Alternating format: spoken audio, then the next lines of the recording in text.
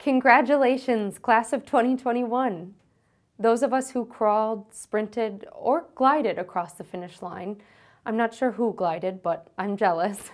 We did it. Many of us experienced two different graduate school lives. One where we sat wide-eyed, shoulder to shoulder in Annenberg, participating in hypothetical policy exercises.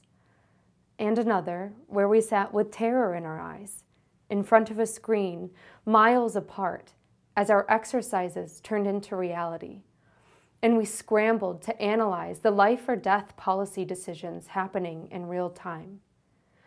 Before we entered the real world came to us and brought with it painful reckonings. We faced a once-in-a-century health pandemic where weak U.S. policy sacrificed lives. We witnessed the weight of our leadership's discriminatory rhetoric as Asian Americans are attacked.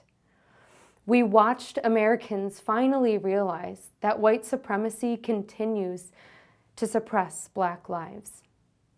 We may not have been prepared for this, but crisis mode forced us to adapt and act. Uncertainty became our constant companion, both in our school and personal lives. But because of the challenges we encountered, we've already learned to meet some of the world's biggest problems before ever leaving a classroom. When the COVID-19 campus response was insufficient and Black lives were and continue to be at stake, we went on strike. When the nation pleaded for poll workers, we showed up. When elderly were at risk, we volunteered at vaccine clinics. Many of you did these things while combating your own personal struggles, whether it be facing mental illness in isolation or caring for sick loved ones.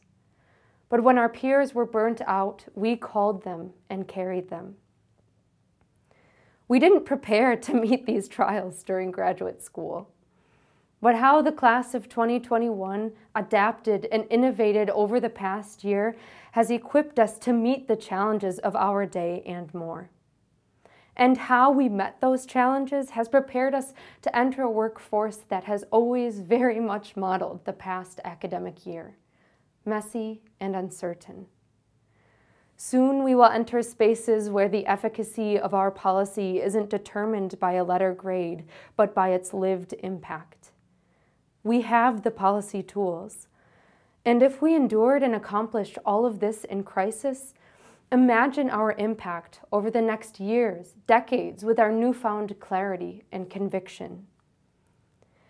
Any other year, we'd ask ourselves, has school prepared us for the real world? But this year, we ask, how will we prepare the world to heal? Go Blue.